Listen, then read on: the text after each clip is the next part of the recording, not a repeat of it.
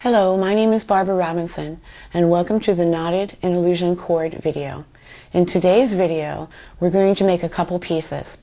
The first piece we're going to do is similar to what they call the tin cup necklace that was made famous by the movie The Tin Cup, and it's a beautiful pearl necklace that Rene Russo is wearing in the movie. You're going to learn to knot with clamshells and put the perfect spacing in, and I'm going to show you one of my little tips and tricks to get that just right every time.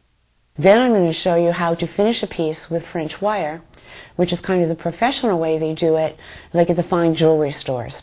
The third piece we're going to do is the illusion necklace, and we're going to use a special glue, and we're going to finish that off. Mark there.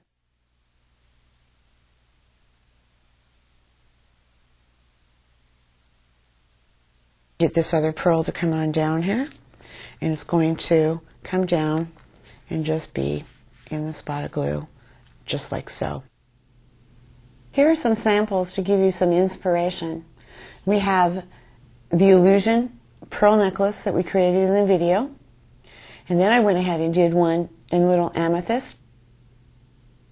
This illusion necklace here was a multi-strand, and to finish this one I tied all 3 strands in a knot up inside the clamshell, and then I varied where I was gluing up and down so it's a more random effect and gives you a fuller, lusher necklace.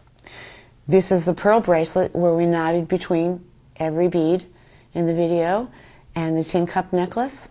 And then in this tin cup necklace I went ahead and used the tiny beads on the ends, little 3mm Swarovski crystals, and some freshwater pearls, and used my spacing. On this one, these are carved labradorite oblong pieces, beads that I used, and it has a little sterling silver beads on either side. And then this is what they call a cathedral bead. It's kind of a reproduction of an O bead, just to show you that you can use just a glass bead also, and finished it in nice autumn colors.